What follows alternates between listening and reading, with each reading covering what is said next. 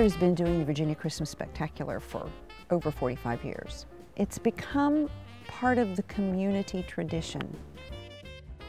This year's VCS is called Christmas Comes to Love, and the concept is community, that we are invested in each other's lives and that we do life together.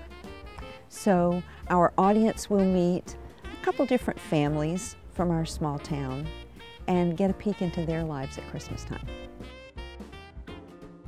We like to say it's a Broadway-style production.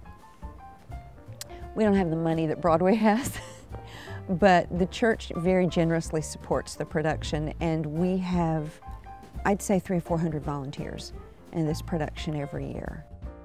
We have terrific choreography and costumes and set design and construction. It's a really, really beautiful show. For a lot of families, attending the VCS is the way they kick off their Christmas season.